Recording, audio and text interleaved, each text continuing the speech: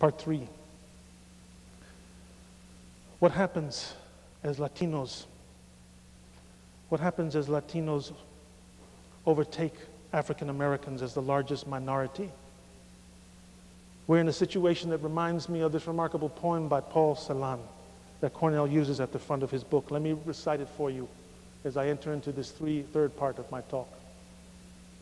Paul Celan says, "Speak, but keep yes and no unsplit, and give your say this meaning.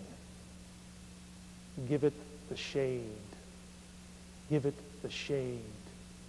What I'm asking from my African American brothers and sisters is, give me some shades. Give me some shades on this black-white discourse.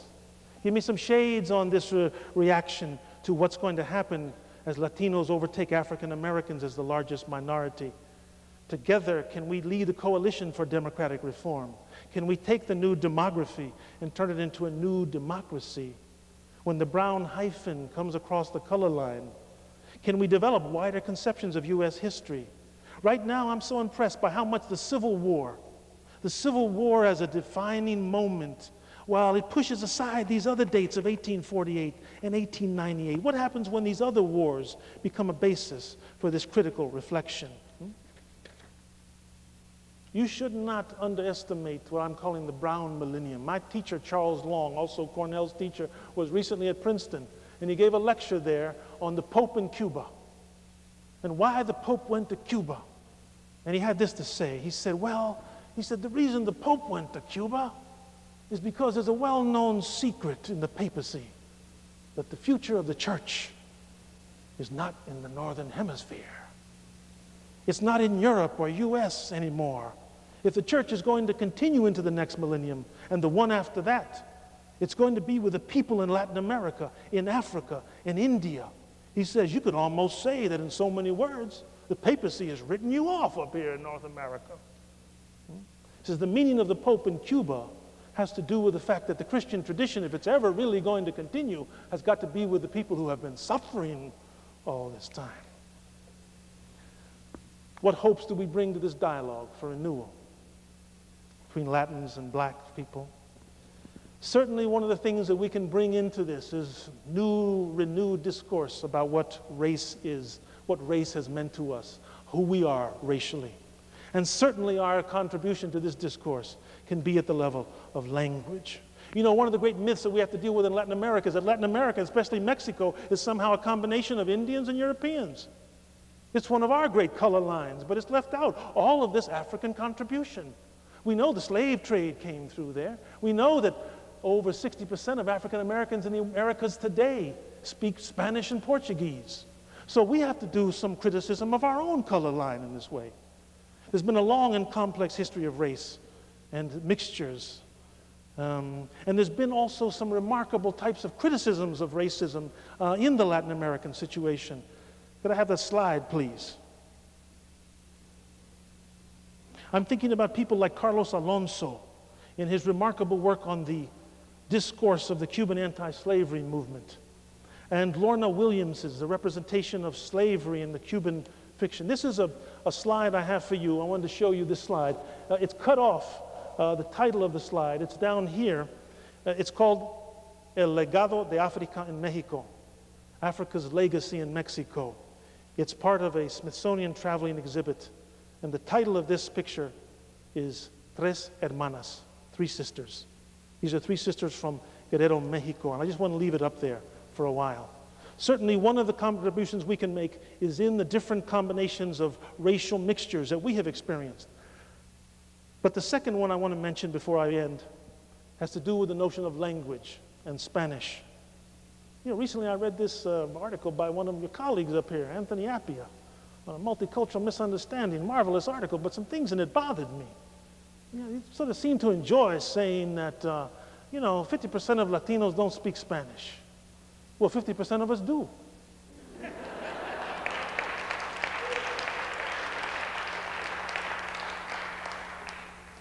And what you have to understand about the borderlands is that Spanish is being replenished all the time. More African Americans, as I said, speak Spanish and Portuguese in the Americas. Spanish has been spoken longer in the Americas than English.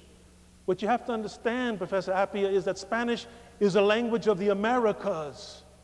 It's not some foreign language. It's going to go away. It's not going to go the way of Italian and Polish and these other languages. It's going to be part of the 21st century and the brown millennium. But it's not going to be a part of it without terrible crisis. We know that in Miami, 75% of the people speak languages other than English at home.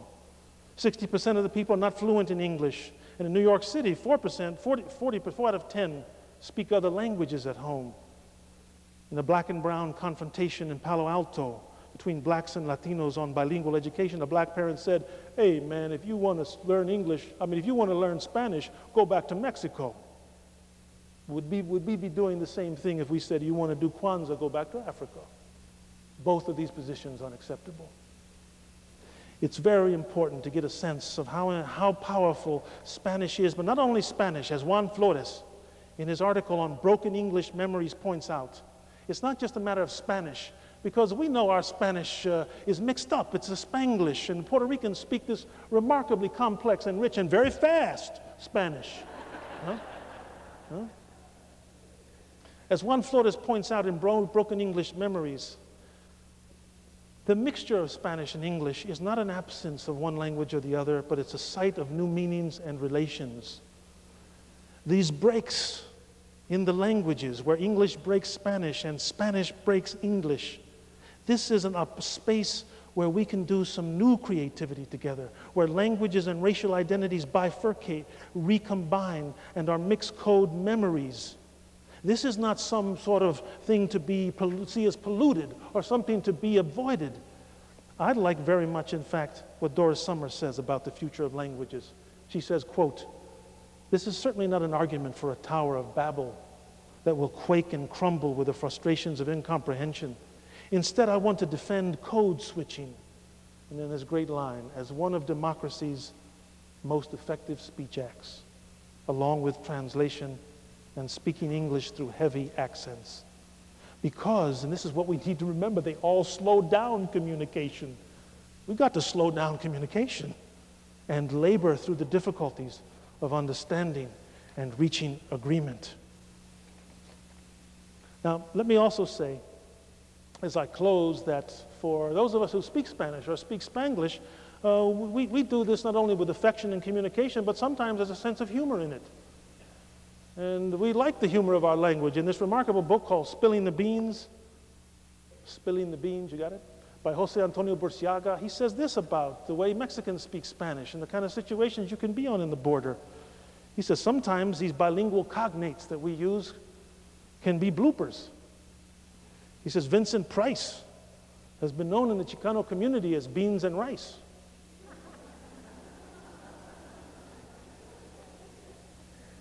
Somewhere in the Southwest, there was a teacher who thought his Chicano kids were calling him Cool Arrow.